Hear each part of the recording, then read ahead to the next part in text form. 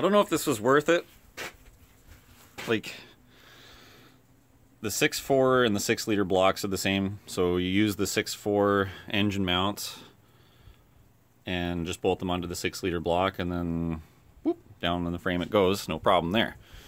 The problem is when you get to the intercooler and the radiator, and I still haven't built my support yet. It's just kind of dangling in there and resting on the frame, but the radiator is too wide to fit between the frame rails, and the body radiator support rail thing is totally different. And you can't use the 6.4 radiator and intercooler because it's like a foot wider and gets in the way of the airbox, and then you'd have to relocate the airbox and all the lines, and just everything's just completely whacked. So you have to use the 6-liter radiator and intercooler setup somehow. So yeah, it's running and driving now. Everything's full of fluid and hooked up, but I do have to make some sort of a mount down at the bottom here to hold up the radiator, and then something to hold the intercooler. And then the intercooler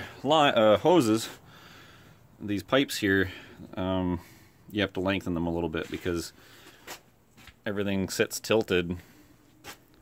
Anyway, this engine's bulletproofed and obviously chipped up.